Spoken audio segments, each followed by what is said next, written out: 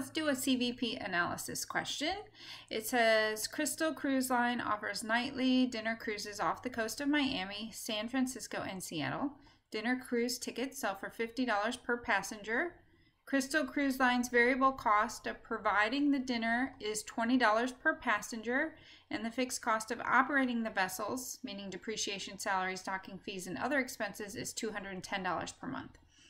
The company's relevant range extends to 14,000 monthly passengers. So they're asking us first to compute the contribution margin per passenger. Okay, so we have to think about how do we calculate contribution margin. And contribution margin is going to be equal to our sales. And it can be sales revenue, meaning in total, or it can be sales per item or per product. So we could do $50. Well, I'll show you here in a minute. So sales minus variable expenses.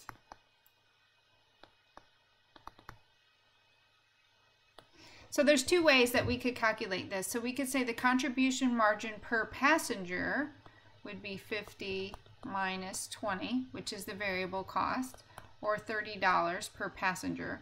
Or we can do it in total, which would be the number of passengers times the, and we will see that, I think, as we get down here, times the actual number of passengers.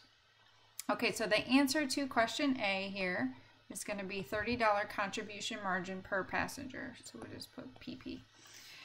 What is the contribution margin ratio? And again, you have to remember, how do we calculate the contribution margin ratio? So the contribution margin ratio is going to be equal to the unit contribution margin, and I'm going to abbreviate there, divided by the sales price per unit.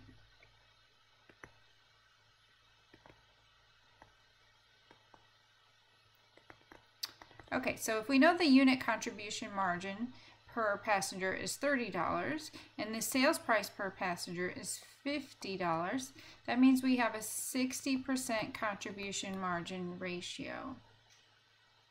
So what we're saying there is 60% of our revenue will then get applied towards fixed costs.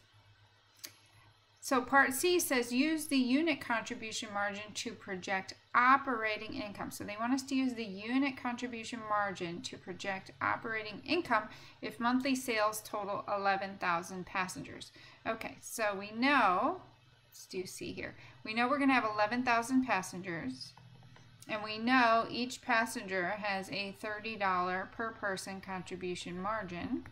So that means with those 11,000 passengers, we will have a contribution margin of $330,000. So this would be our contribution margin at 11,000 passengers. Now it says to calculate operating income. In order to calculate operating income, once we get our contribution margin, we just need to subtract our fixed costs, which happen to be $210,000.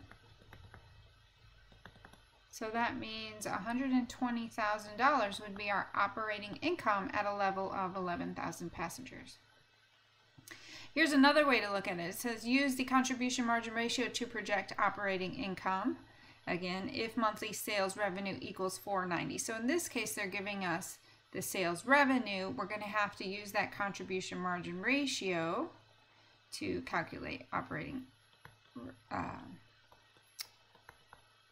income. So $490 is our total sales. That would be our revenue. Multiply that then times our contribution margin ratio of 60%. And $490 times 60% is $294,000.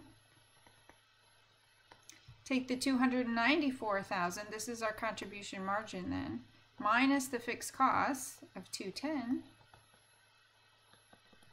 This would be our fixed. And that's going to equal $84,000. So in this scenario under letter D, they're going to give us the revenue, and from that we can calculate our anticipated operating income.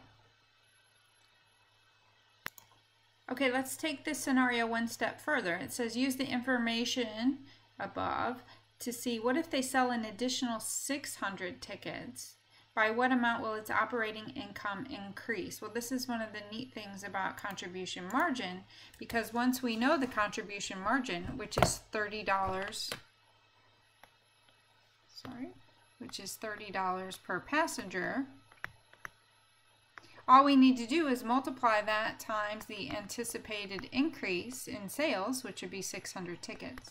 So if we sell an extra 600 tickets, that means we would have an extra $18,000 in contribution margin. But our expenses, our fixed expenses, would have already been covered by our previous sales. So we're just adding $18,000 to the bottom line that way. So that would be the answer. Thank you.